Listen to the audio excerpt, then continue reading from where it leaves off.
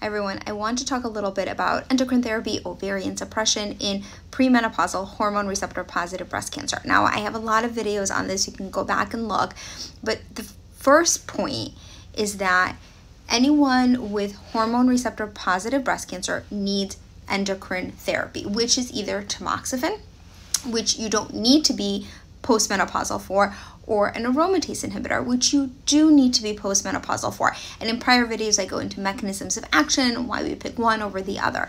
But we know that some patients with higher risk disease, meaning they have a higher risk of breast cancer recurrence, would benefit more from ovarian suppression with an aromatase inhibitor or an ovarian suppression with tamoxifen over tamoxifen alone. Now, ovarian suppression can be done by one of two ways. One is through medications that temporarily shut down the ovaries, like Lupron or Zoladex. And when you do that, you temporarily shut down the ovaries stop making estrogen, and you're in menopause. And then you can be on an aromatase inhibitor. The other way is through surgical removal of the ovaries, and that is called an oophorectomy. Typically, when we do an oophorectomy, we also do a salpingectomy with that, which is removal of the fallopian tubes.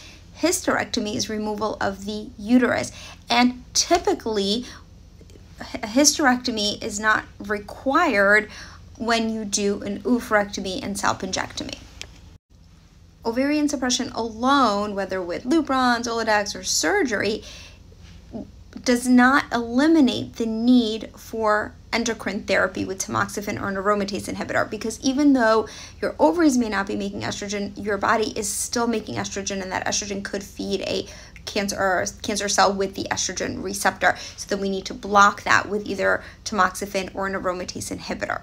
Now, I want to talk a little bit about what we saw in the news this week. Olivia Munn has been more public about sharing a little bit more about her story and talking about ovarian suppression. And there are two different news articles that tell a little bit of a different story. So this article says that she was having a lot of side effects with Lupron and opted to have a hysterectomy. So let's clarify that. There are patients who really have a hard time with Lupron and they opt for an oophorectomy. They opt to get their ovaries removed, not a hysterectomy, which is removal of the uterus. Now, sometimes we'll use hysterectomy kind of in this bigger sense, but truly hysterectomy is removal of the uterus and the cervix, not the ovaries. The second article, actually, which I have right here, actually makes it seem like by getting surgery, she won't need endocrine therapy. And we just talked about why that's not the case. And breast cancer treatment, especially for premenopausal breast cancer, which we're seeing more of, but it's really nuanced and it's complicated. And I do applaud the media and the news for talking about it and, you know, making these topics more in the public eye. But the challenge is in some of the medical information, because it can be confusing for patients who have their treatment plan and are saying, wait a second, this is a little bit different. So whenever you read something in the news, you know, they have a very finite amount of time, these short articles. So I always urge you to kind of keep that in mind, that sometimes what's presented in the media is not always accurate in terms of all the nuances and complexities of treatment, especially when it comes to cancer.